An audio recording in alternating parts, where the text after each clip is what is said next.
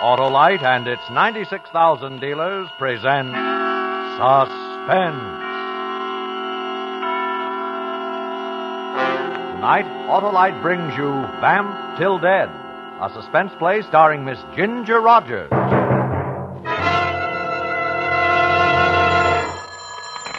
Hello? Sure. Honest. Goodbye. Sparkling conversation, Harlow. Well, that's the owner of a new Autolite Stay Full battery, Hap. The battery that needs water only 3 times a year in normal car use. Hello? Why, sure. You're telling me. Bye. Harlow, are you speechless? No, Hap, that's my friend again. He wants me to know his new Autolite Stay Full battery has fiberglass retaining mats protecting every positive plate to help prevent shedding and flaking and keep the power-producing materials in place. And you said nothing? Well, there is nothing to say after such a sound statement, Hap. And then he said the Autolite Stay Full battery gives 70% longer life, as proved by tests conducted according to SAE minimum life cycle standards. So, friends, see your neighborhood Autolite battery dealer and have him install in your car an Autolite Stay Full battery, the battery that needs water only 3 times a year in normal car use. And remember, you're always right with Autolite. And now, with Vamp Till Dead and the performance of Miss Ginger Rogers, Autolite hopes once again to keep you in suspense.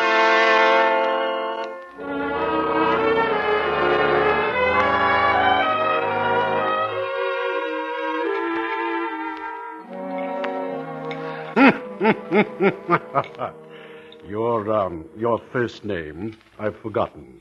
What did you say it was? Amy, Mr. Gentry. Amy Watkins. Amy.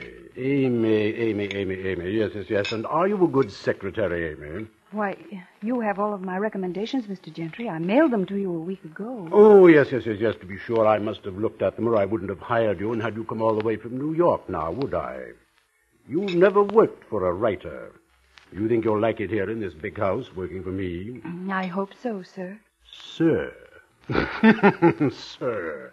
That's very good. Did that politeness come from some secretarial school, or perhaps your dear old mother taught it to you? No, I know, sir. Never mind, Amy. As soon as we finish eating, you may unpack, write whoever you have to write, and explain that you are safely here. We start work first thing in the morning. I'll attend to all that, Mr. Gentry. What do you think of me? I beg your pardon? Me? How do I strike you? What am I? A gentle person, a wit, a profound talent, a buffoon? Tell me, Amy. I'd be interested in your opinion. Well, I've only known you half an hour, Mr. Gentry. Then I'll tell you I'm a writer. Amy, do you know what it means to have 1,000,000 words inside of you and not be able to let them out? No, sir. It's an utter horror, and that's the way it's been with me for almost a year. But now I'm ready to go back to work again and release those 1,000,000 words. To take them down, that'll be your job. I'll do my best, Mr. Gentry. It's not going to be easy, very demanding, Amy. That's why I'm paying you a good salary. I'll make you work when it's working time. I understand, Mr. Gentry. Sometimes I feel like working, and sometimes I don't, and sometimes I like carnations on the dinner table, Amy. Very hard to get. Shipping problems in winter like this. Delicate, fragile things. Yes, they are. But they're my favorite flower. The cook's name is Jenny. She'll help you find your way around the house. And for heaven's sake, call me Paul, not Mr. Gentry. Yes, Paul. Oh, that's better. I suppose you're tired. Yes, I am. It was a terribly long trip. You can find your way to your room. Wait a moment, Amy. Wait. First time I've had a good look at you. Can't see by candlelight over a dinner table. Tilt your head toward the lamp. I want to see your face more clearly. But don't. Do as I say. You're trembling as I touch your face, Amy. You're frightened. Oh, no, I'm not. I'm not at all. At this instant, you can't decide whether or not I'm a madman. You must need this job very badly. I want to work for you. I have an invalid father. I'm not interested in your problems. Don't tell them to me. Amy, it's an assistance to me if people adjust to new situations as quickly as possible. Have you heard about my wife? No, sir. I haven't. Well, you will, so I'll tell you. People around here say I killed Mrs. Gentry.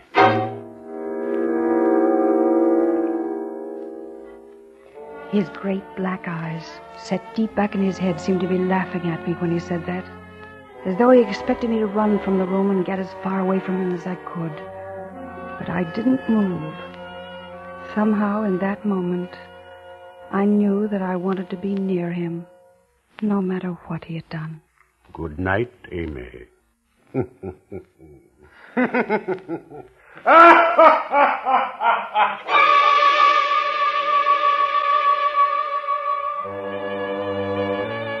I went upstairs to my room. I could still hear laughter even after I closed the door. And then, finally it stopped.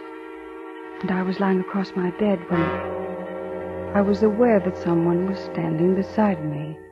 He's like that, child. You mustn't mind him. What? It's his way. A way you'll come to know and understand if you remain here and work for him. I'm Jenny, the cook. Oh, yes. I'm glad to meet you. He said you'd show me around. Somehow I didn't imagine you'd be like this. Oh, my dear. Well, I find more satisfactory inspiration in serving meals for a fine writer like Paul Gentry than I ever found in the 23 years I taught a high school English class. Jenny, I'm going to like you. Don't let him upset you. He really doesn't mean it. He can be as gentle as he is harsh. No one really understands him. Did Mrs. Gentry understand him? No, she didn't. She never made an attempt. There's a question in your eyes, Amy. Was she murdered? Yes. In that little guest cottage down by the bridge. You can see it from this window. There? It seems so still and quiet, Jenny. It's hard to realize. Yes. Happened almost a year ago. I served dinner that night. They argued over something trivial, or flowers on the table.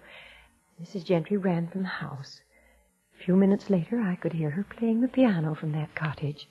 Some little tune that always infuriated him. The next morning, her body was found slumped over the piano. Her neck was broken. That's all. Thank you for telling me about it, Jenny. There was no evidence against Mr. Gentry. No proof. Only hearsay and talk. I see. You'll hear that talk from time to time, Evie. Will it disturb you? No, I don't think so. Strange. What? Your appearance, my dear. It's really quite remarkable how much you resemble Isabel Gentry.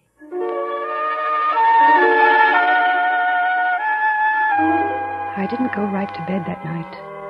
Instead, I slipped out of the house after everything became quiet and followed the path across the bridge to the guest cottage, where she had been murdered.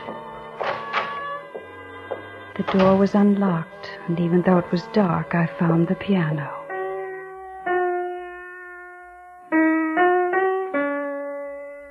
As I played, I wondered how much of Paul Gentry I might have understood if I had been Isabel.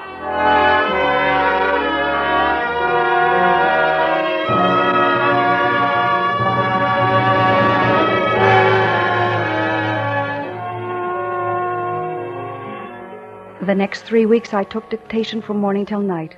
The whole place was geared especially for his return to work.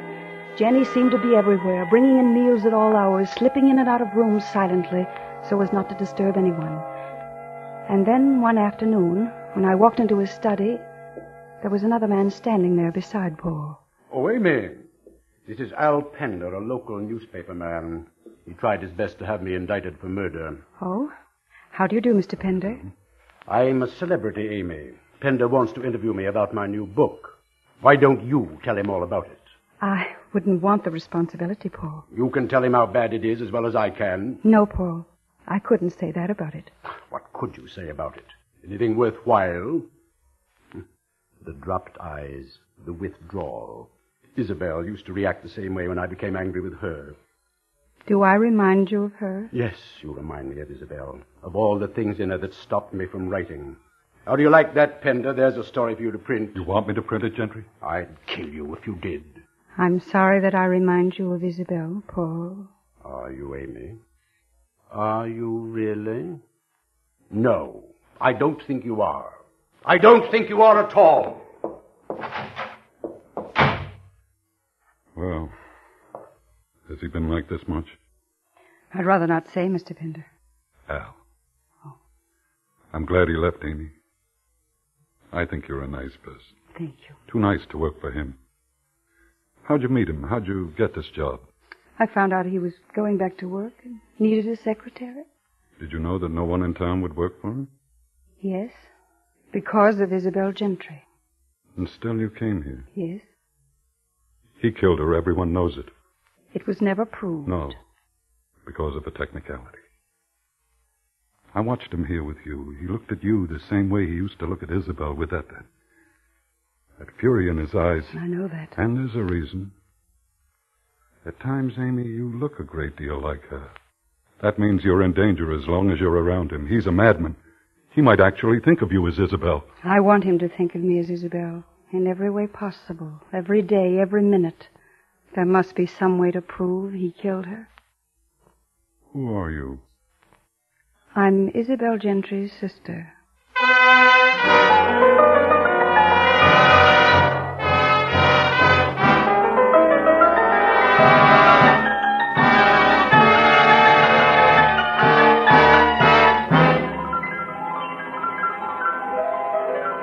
Autolite is bringing you Miss Ginger Rogers with John Hoyt in Vamp Till Dead. Tonight's production in radio's outstanding theater of thrills, Suspense.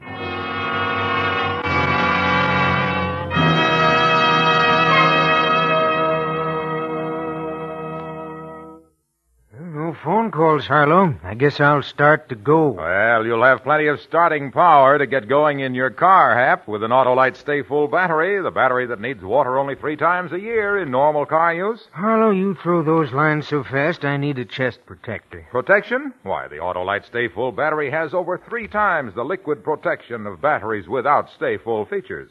So, the Stay Full needs water only 3 times a year in normal car use. Go on, Harlow, and remind me... that the Autolite Stay Full battery has fiberglass retaining mats protecting every positive plate to help reduce shedding and flaking and keep the power-producing materials in place. How long can this last? Autolite Stay Full batteries last longer, give 70% longer life, in fact, as proved by tests conducted according to SAE minimum life cycle standards. Good night, Harlow. Yes, friends, it's a good night to join the legion of lads and lassies who've latched on to an Autolite Stay Full battery, the battery that needs water only 3 times a year in normal car use. See your neighborhood Autolite battery dealer. And remember, you're always right with Autolite. And now, Autolite brings back to our Hollywood soundstage Miss Ginger Rogers in Elliot Lewis's production of Vamp Till Dead, a tale well calculated to keep you in suspense.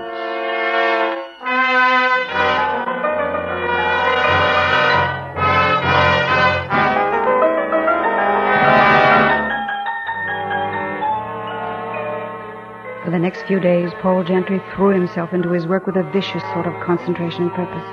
But his efforts were all in vain. His writing seemed to go from bad to worse. The stories were twisted, perverse, distorted studies in human behavior. The women were inevitably deceitful, the men tortured and driven to insane rages. Terrible. Terrible. Not a word, not a single word in the whole mess that's printable at all. Perhaps you're trying too hard, working too hard, Paul. How can you accomplish anything worthwhile if you only half try? I'll ask Jenny to bring us some coffee. I don't want any coffee. I don't want anything. Maybe I expect too much, want too much, need too much. What is it that's the matter with me? What is it? Tell me, tell me. I can't tell you, Paul. I don't understand you. You don't even try, Isabel. Why do you smile? You just called me Isabel. I did. Well, I'm sorry. It won't happen again. It was an accident. Yes, Paul. Of course it was. It was an accident.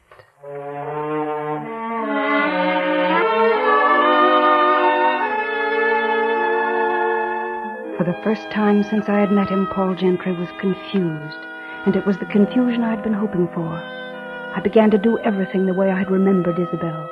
I wore her favorite perfume. I held my head to one side and smiled the way she used to. I started dropping her expressions in my speech. I wasn't sure all the time whether I was torturing him or he was torturing himself. But unconsciously, he began to think of me as Isabel. Even Jenny noticed it.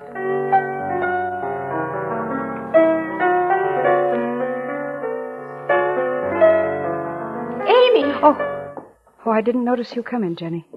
What are you doing? Here in the cottage. Practicing?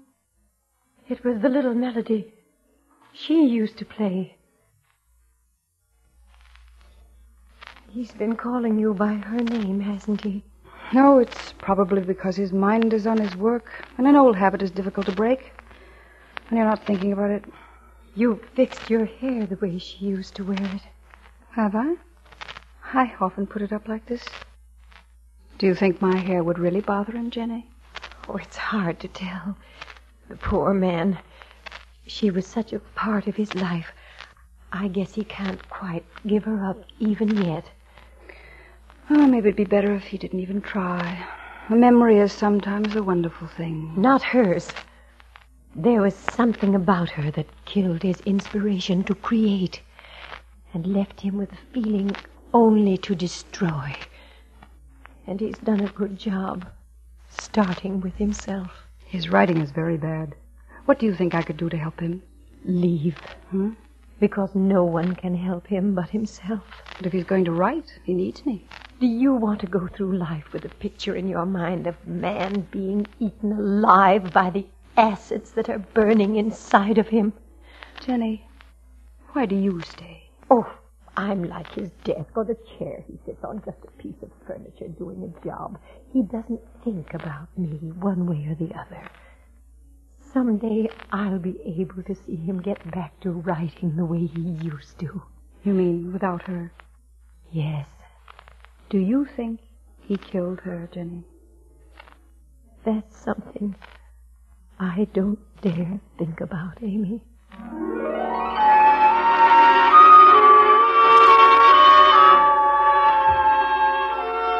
I thought about it. In the days that followed, Paul's work went from bad to worse, and so did his temper. He was unmanageable most of the time. Then his headaches finally came upon him and couldn't work for hours at a time. He would sit in his chair, drinking and staring at me. Just staring, staring, staring. Sometimes I expected him to leap out of his chair and beat me to death. And other times I was afraid he was going to fall on his knees and throw his arms around me, begging forgiveness. I knew he was almost ready to break the day he went into a rage and started throwing things around his study. I left the house and walked down to the bridge. I was only alone for a minute. Hello, Amy. I heard all kinds of noise in the house. What's going on? Suppose I ask you what's going on. You seem to be keeping a pretty close watch on me. Why? We'll call it humanity. Call it what you like. I don't want anything to happen to you. Is that the only reason? No. I want to be around when he breaks up completely. Are you sure it's just humanity? Or trying to catch a murderer? It looks more like a campaign of personal revenge. I said call it what you like. But if you stick around here another minute, you're out of your mind. Suppose I told you I wasn't worried about myself. And I'd say you're crazy. You're in more trouble than Isabel was. He's going to go. And when he goes, nothing or nobody around him is going to be safe. Al, I'm going to tell you something. Isabel used to write to me, and she was pretty frank. She told me about a newspaper man she was interested in. Could you be that newspaper man? How many of them do you think there are in this town? Is it because you loved Isabel that you want to see her murderer caught? Or would you just like to sacrifice Paul Gentry because he was married to her when you wanted her? All right. So I knew your sister. There were very few young men in this town who didn't. She didn't like living here. She didn't like Paul Gentry. She didn't like this lousy small town. Then why didn't she get out? You can't walk when you're dead. I mean before. Because she was afraid of him. Cowed by him, mentally beaten down by his peculiar form of sadism. You really hate him, don't you? Look, I brought you something. This gun. What do I want that for? Because if you're foolish enough to stay on in that house, you need some protection. But not a gun. Everything's on your side, Amy. The first time he comes at you, let him have it. No jury in this town would ever do a thing to you. I came here to get proof that Paul Gentry killed my sister. And I want him to pay for it, under the law. It seems to me that you want me to be judge, jury, and executioner. Take it, you little fool. He's dynamite. What did you come here for? To play games? Take it. Hurry up. Put it in your pocket. All right. And are you aware that this land belongs to me? What are you doing on it? Talking to her. What does it look like? Paul, please. How many times do I have to tell you to leave my wife alone? Your wife? It's bad enough that I have to tolerate you in public places. But this land is private. And it's mine. Go on, get off it while you can still walk. And Isabel, you get back to the house where you belong.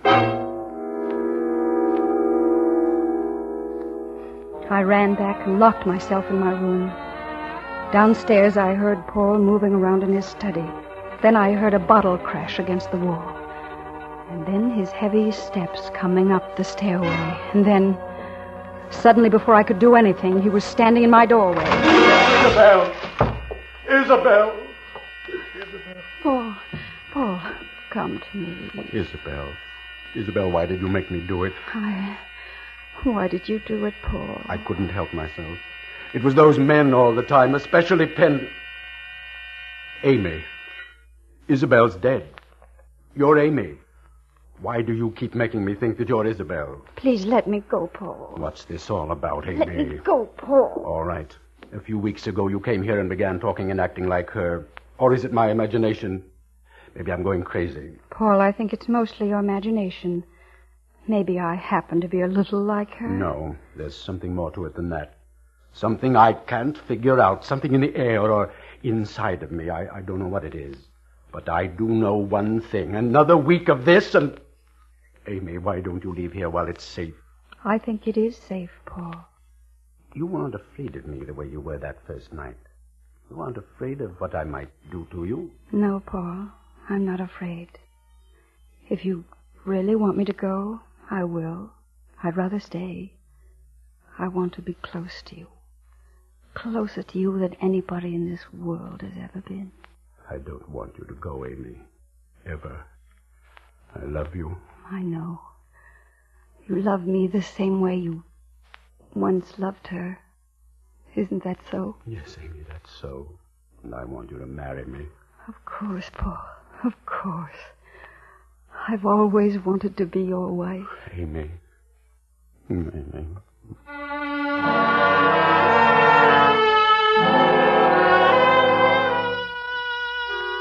I let him kiss me then, hoping he wouldn't feel the gun in my pocket. I knew that very soon I might have to use it.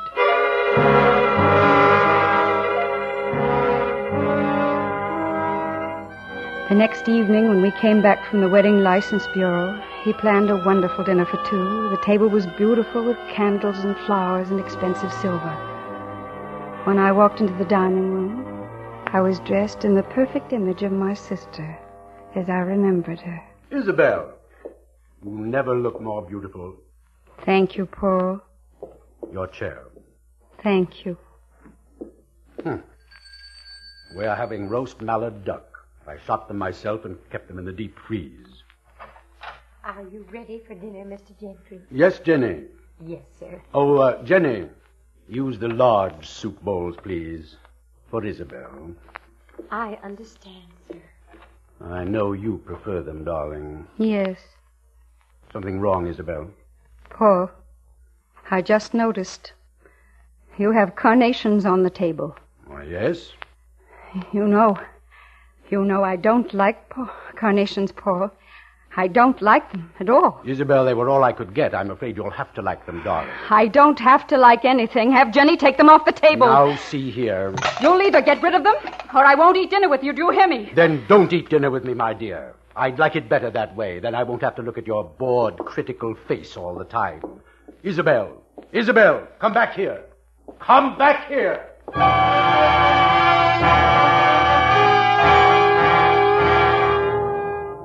rushed out the door and down toward the cottage.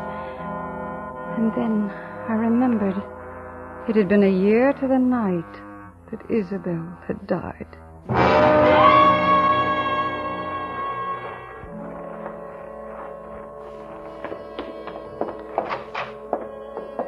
And then I was in the cottage where it had happened, sitting at the piano, playing her tune.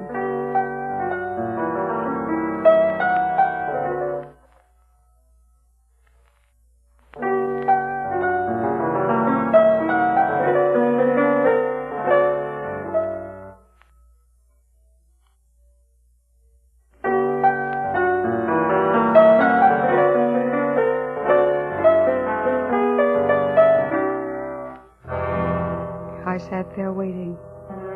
I knew that I would hear steps first, then a door. But I heard nothing. Nothing but the wind outside.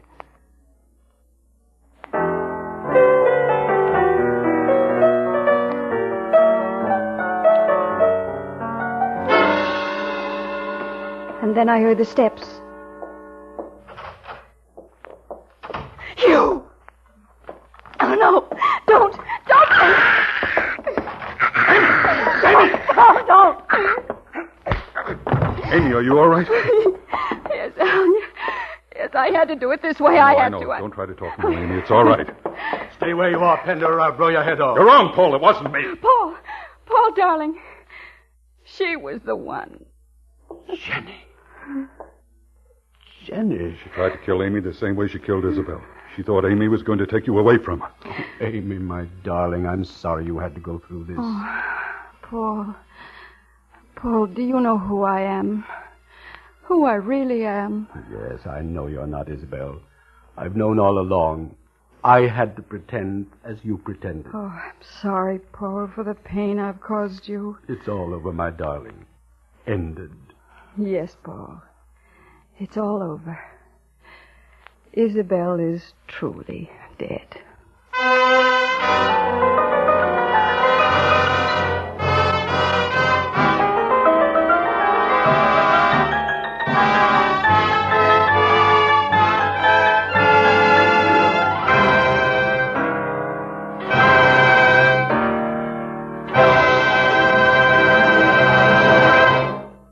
Suspense, presented by Autolite. Tonight's star, Ginger Rogers. Friends, this is Harlow Wilcox again. I'd just like to remind you that you're always right with the more than 400 products made by Autolite for cars, trucks, planes, and boats in 28 plants from coast to coast. These include complete electrical systems used as original equipment on many leading makes of America's finest cars. Electric windshield wipers, starting motors, voltage regulators, coils, distributors, wire and cable, generators, all engineered to fit together perfectly, work together perfectly, because they're a perfect team. So, friends, don't accept electrical parts supposed to be as good. Ask for and insist on original factory parts at your neighborhood service station, car dealer, garage, or repair shop. And because all Autolite parts are original factory parts, you can be sure you're right, because you're always right with Autolite.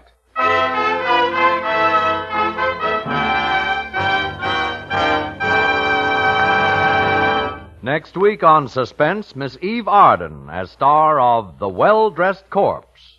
And in weeks to come, you will hear such famous stars as Ezio Pinza, Paul Douglas, and James Stewart, all appearing in tales well calculated to keep you in suspense.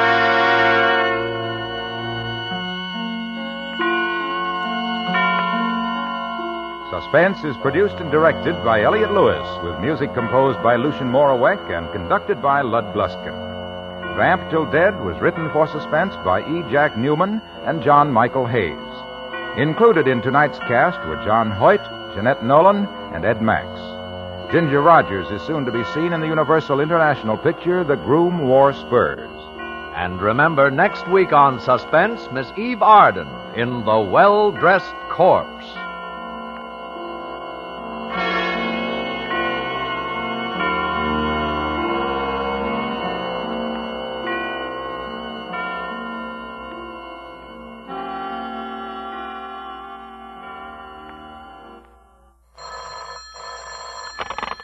Buy Autolite Stay Full batteries, Autolite Standard Type or Resistor Type spark plugs, Autolite electrical parts at your neighborhood Autolite dealers.